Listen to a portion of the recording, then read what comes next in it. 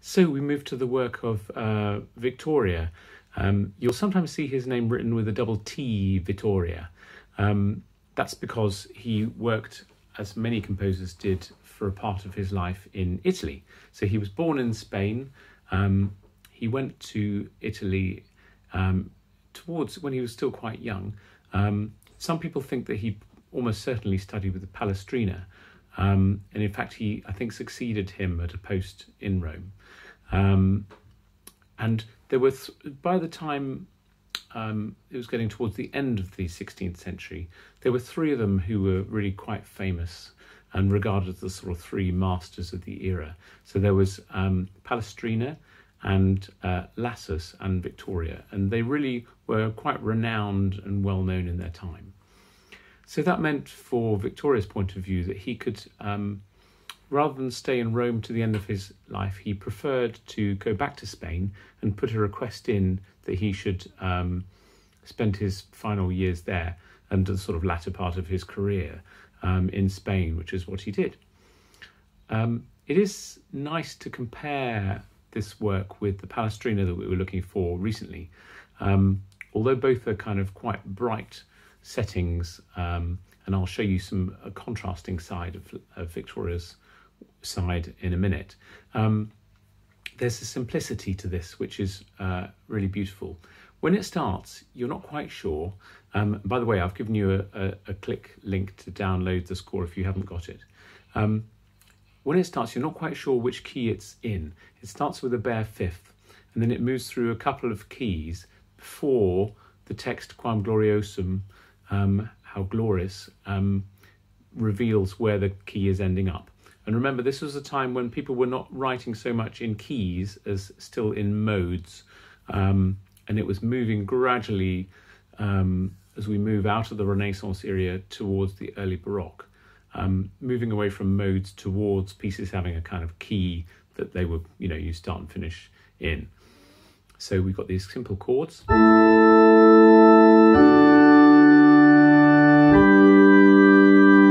And then it starts to move.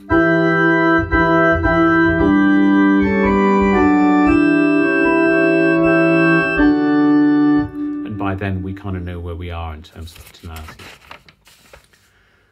The next thing I know, and this is a very bright and upbeat setting, the next thing I really like to point out is the wonderful setting of Gaudent from bar 18. You get this scale upper fifth. It starts as being upper fifth between the tenors and the altos and basses, very close together. And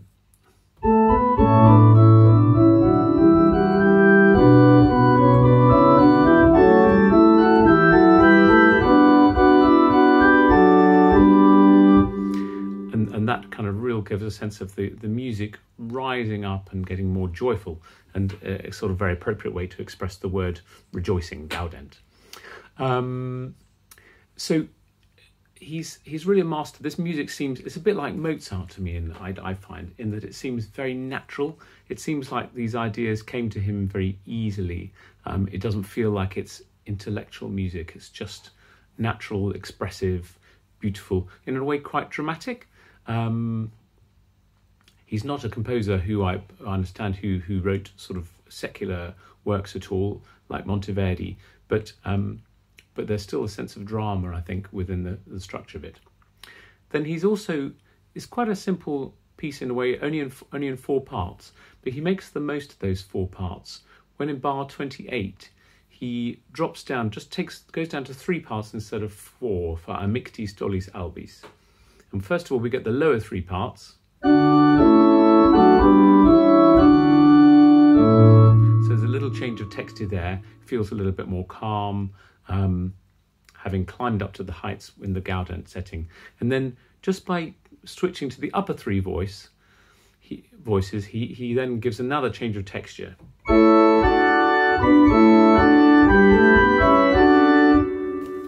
Before finally reinforcing the text Amictis Tollis Albis by introducing all 4 parts. Then he does the kind of opposite thing. We've had this rising scale of a fifth for Gaudent, and he mirrors this by a falling scale for Sequuntur Arnum, following the lamb. And the tenors start that off in bar 35.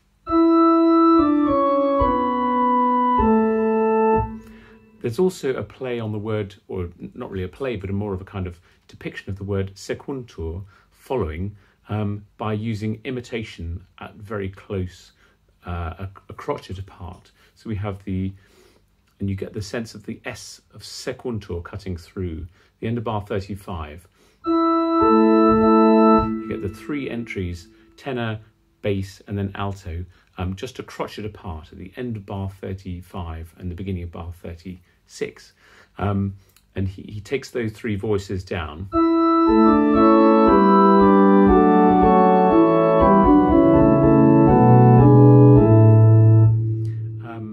Kind of following each other, just batting the idea from one to the other. Then he does exactly the same thing with the upper three voices.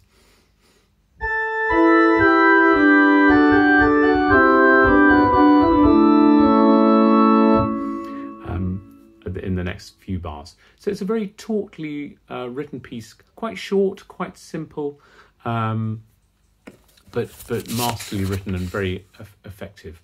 And then he has this long note which the sopranos hold to sort of signal that it's going to be the end. And it's like the sopranos have decided, yeah, we've finished this piece, thank you very much.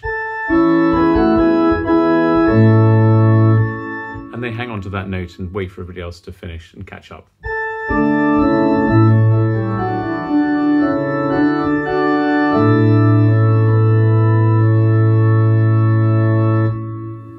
It's a really cleverly written piece, nice, simple, very characterful, quite dramatic, and very elegant and sophisticated as well. Then I'm going to, after you have a sing along with that, I hope you've done the warm-ups and got your voices a bit in limbo, limbered up, I mean. After that, I'm going to play you a beautiful recording by the Tallis Scholars, conducted by Peter Phillips, as ever. It's the first, and you need to be quite chilled out for this, so it's something to listen to in the evenings. It's the opening movement of the Lamentations, the Victoria Lamentations, are perhaps his most famous work in a way, sort of extended work anyway. They're settings for the days leading up to Easter, and this one is the first movement and is written for Maundy Thursday. Enjoy these two.